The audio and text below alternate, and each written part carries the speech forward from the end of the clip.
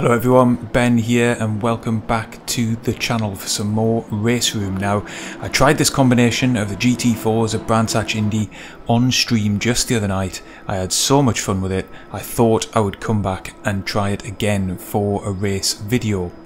Before we get going, if you find yourself enjoying the video, please do leave a like, get subscribed to the channel, and if you really want to support the channel, check out our channel membership option in the description to the video.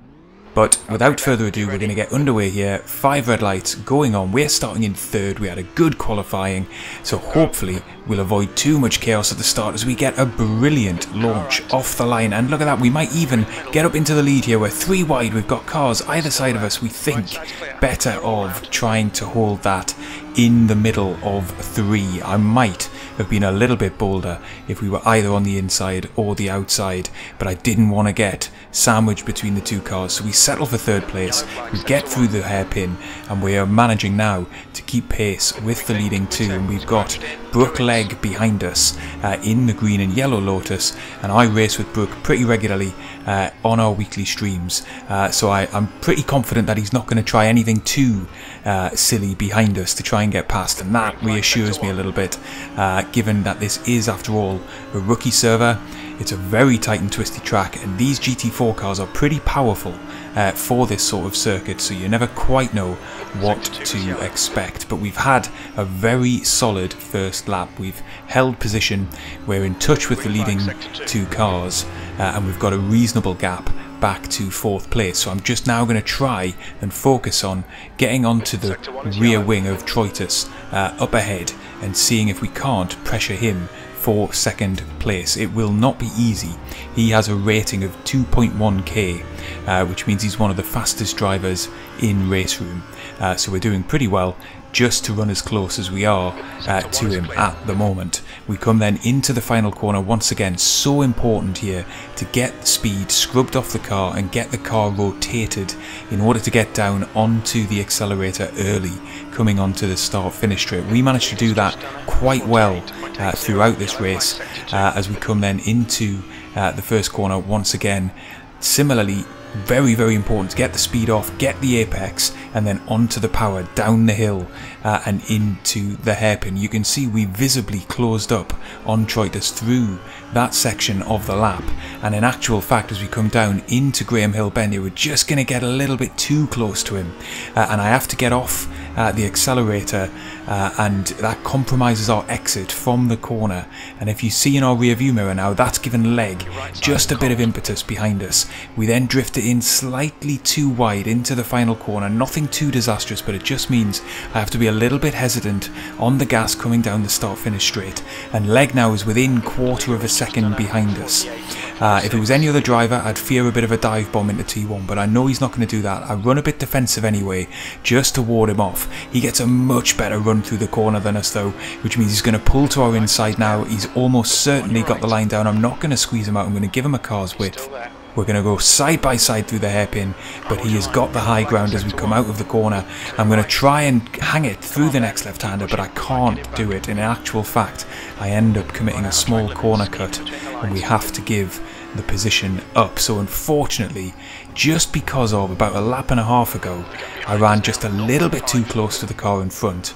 That cost me all the way around the next lap, and in the end we've lost the position as a result of that, and that just goes to show you the dynamics of running on a track which is a very short lap. Let's take a look back at the start then. Having dropped down to 4th at the very beginning, we were nearly up into 1st. There we are in the middle of the 2 other leading cars. We get on the brakes earlier though, didn't fancy getting sandwiched in between them, and then we get a nice clean run through the hairpin for the first time as the guys up ahead are running side by side. And then we're safely then into the middle of the lap. We take another look back at the start from some different camera views, and you'll see that quite surprisingly everybody gets through T1 in one piece, despite being a very crowded field of GT4s here in the RaceRoom rookies.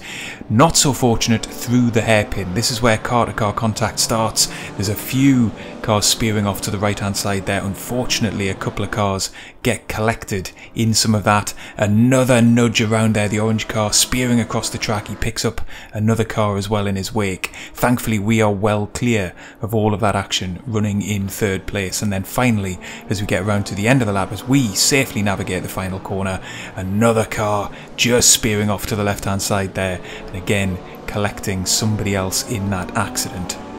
Finally then, let's look at the overtake, that leg pulled on us. Here's where we just get a little bit too close and then hesitant on the accelerator as a result of not really timing that approach to Troitus well.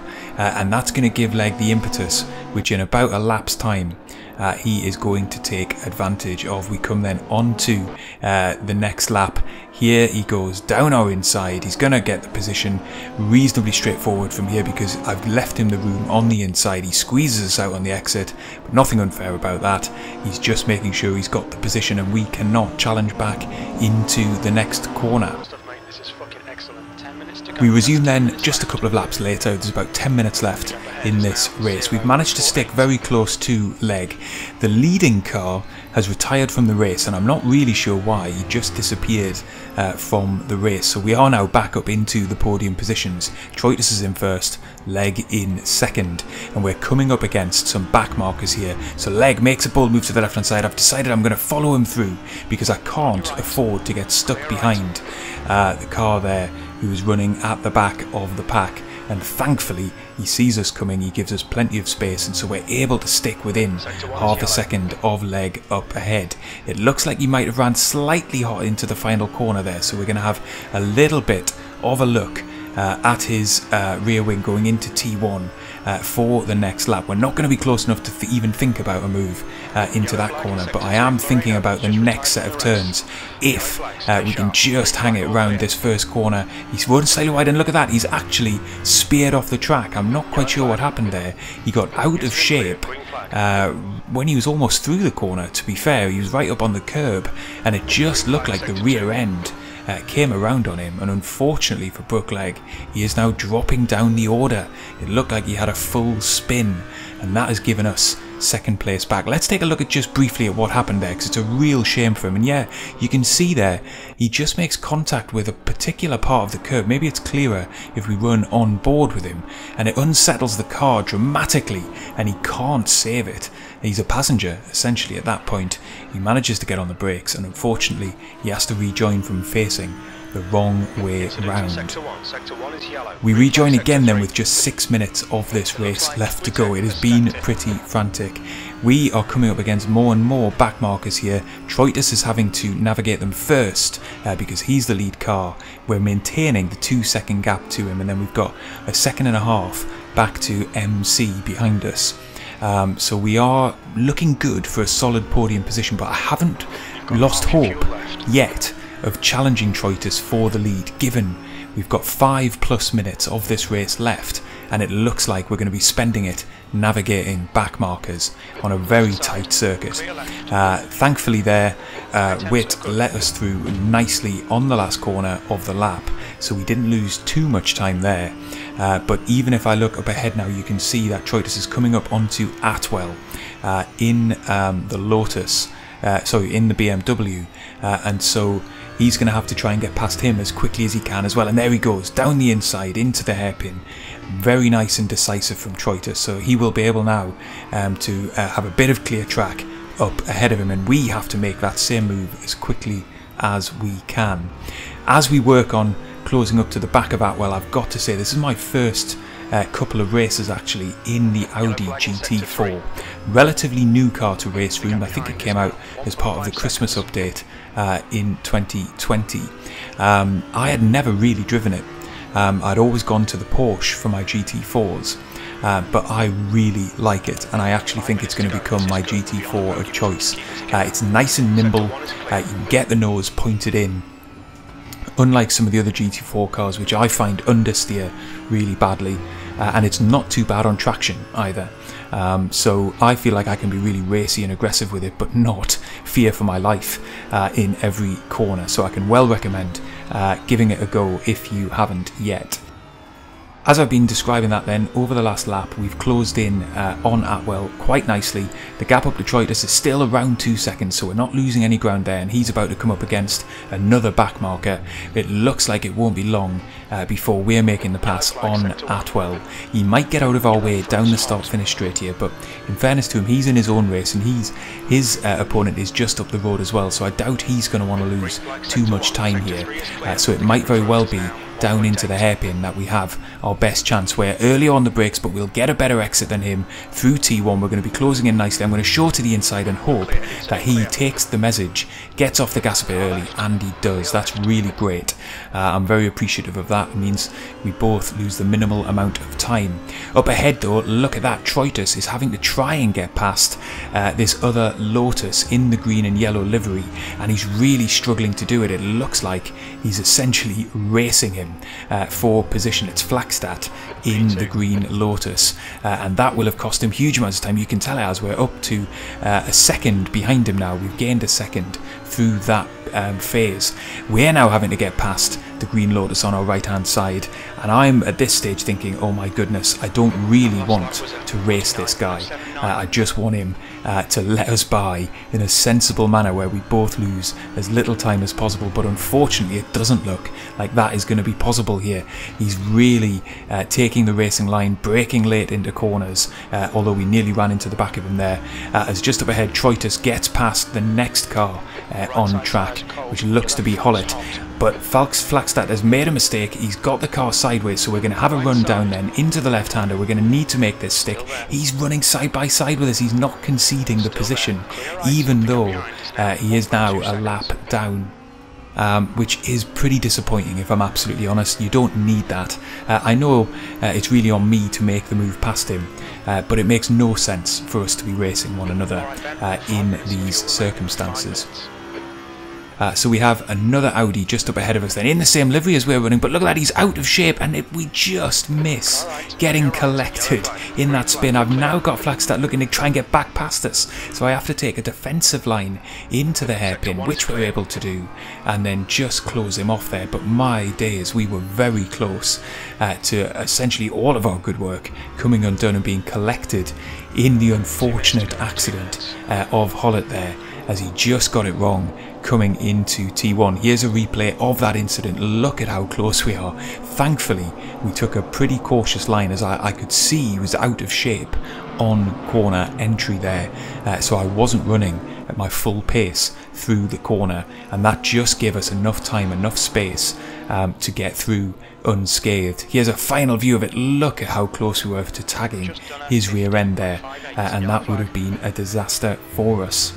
Unfortunately, what then follows, as you'll see on screen now, is a bit of a server freeze, and RaceRoom is suffering from these a little bit at the moment, and unfortunately that teleports us back behind the lapped car of Flagstad and MC in third position. So we've lost a spot there in the final stages of this race through no fault of our own. It's just a connection issue, and I think it's to do with the server, because I've seen it happen to other drivers quite a bit recently. So we've got it all to do coming into this final lap. As you can see, MC getting all out of shape because he's now having to race Flagstad up ahead.